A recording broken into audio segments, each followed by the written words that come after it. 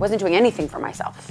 So it was about now, now that I really understand where I was at, it's about getting my career, getting my health back, making my hair look, my hair was a mess, my nails were a mess, my face was a mess.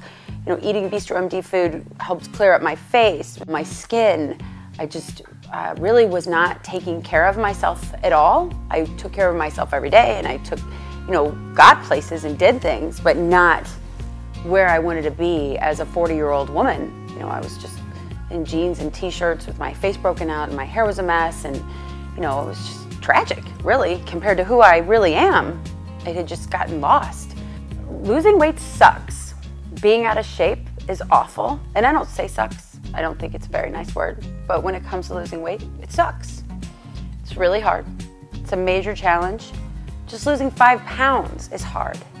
Losing over 100 is phenomenal, but if you use the food, it's simple and easy, and you stay committed and you're disciplined, anything's possible.